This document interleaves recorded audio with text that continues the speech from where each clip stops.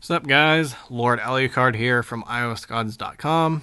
Today I'm going to be starting off a 3-part series on how to create your own DIY hacks and then also post them onto the website. One video is going to include GameGem and local app store. The second video is going to have Game Player, and then the third and final video will be the actual walkthrough on how to post your own topic for a hack that you created. Okay, let's start off with the GameGem. You will need to be jailbroken on an iOS device to have GameGem, which requires you to have Cydia to install. You will first go into Cydia, let it load, do its thing. I already have it. I have it on my device. There should be a little green check mark down here for those who have used Cydia and know what I'm talking about. But it's in the Big Boss repo, which it shows right here. That's the author right here, but then you have the actual freaking repo. It'll be right here. You can just go in here and search. As you see, I search for it, pops up, easy peasy, install it. Then you will have any game that you want to try to hack, which would be like Castle Creeps or something like that, or freaking Jurassic World is a good one, which I've done before, but we're going to go ahead and do Castle Creeps since it's a simple one to do.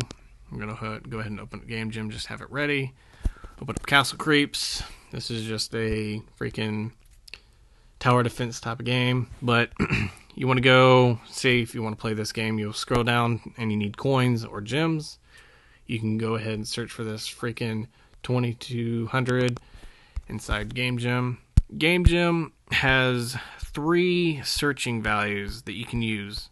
Usually it'll be int64 or int32. int64 is usually your best bet, unless it's like a really large value. Then you can use int32. int16 doesn't really matter, because whenever you search with it, you'll end up with thousands of values and you won't be able to change them all, and it'll take forever. But with int32 or int64, you'll usually have your best bet. Right here, up in the first of the 3 buttons up top, you have this little select application button. You just click on it and it'll bring you to your app. You can select it. This little curved arrow will actually take you back to the app, and then you have the little refresh symbol, which just like resets what you search. Like if you messed up anything and you change values the wrong way, then you could just hit it and it resets. So you can go ahead and go search and hit this little magnifying glass. There should be a little icon that pops up right here. Yeah, see right here. 18 values, which is amazing. Actually, it makes it a lot easier. So you can click on here, then you come to the values section. So you have on the bottom left this little white box in this black bar area. You want to click on it if you want to change all the values at once. It's only 18 values. So you can go ahead and click on that, and it selects all of them, all of them as one option. Then on the bottom right of this bar, you have your 2 little icons, the little lock mechanism, which allows you to lock the values. So say you don't want to lose any currency and you don't want to actually gain any either, then you will be just locking the values. But over here on the far right, you have your little value changer, which GameGem has a bigger limit than Game Player, but most games have a limit of like 2 billion, 147 million or something like that. It's an odd number, but I'm going to go ahead and just say 1, change it to 1, and then you can go back in the game, and you want to go in the store, scroll back to there, and look, see, it cost 1, and you just only cost 1. You're just like, sweet. If you look at my gems, they're not changing because it only cost 1, and it usually costs 2,200, and I'd be losing 2,200 each time.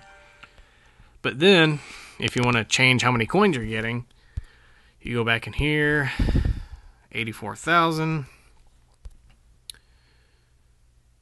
let it do its thing. Loads only 14 values. You go ahead and click on that, and you could go like 100 million. There we go. Go back in the game and go like this. Scroll back to the bottom. Look at that. You're going to be paying one gem only for 100 million coins. But you can also change the values to negative if you want. You can make them freaking negative 900,000 gems, and if you need gems. The only thing with GameGem, or actually trying to change values like this, is the more online and PvP the game is, the less chance this type of hack will work. That's kind of a downside to DIY, because it's usually harder to hack stuff like currency, but on like a partial online or a strictly offline game, it's easier.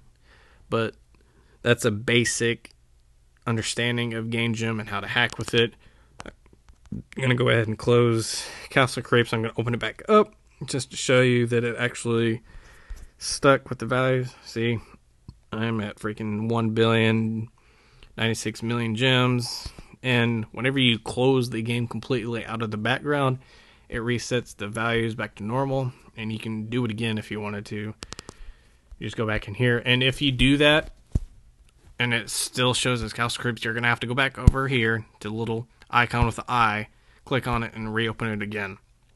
Because if I was to close the game and try to open it back up, and then I went back into GameGem, it still says Castle Crepes, but you're like searching, and it has the memory of you opening that before, but it doesn't have the memory of you closing it. So you're like, why is it not working? We'll just go back over here, click on it, and look, see, it's back up and running. So you can go ahead and just freaking type you can buy 1 gold for freaking 800 gems if you wanted, or 2,100. You know, simple. So that was a basic tutorial on GameGem. I hope you enjoyed. I will be posting this along with the game player tutorial, along with the local app store tutorial, and the how to create your own topics on iOSgods.com. Hope you enjoyed. Thanks.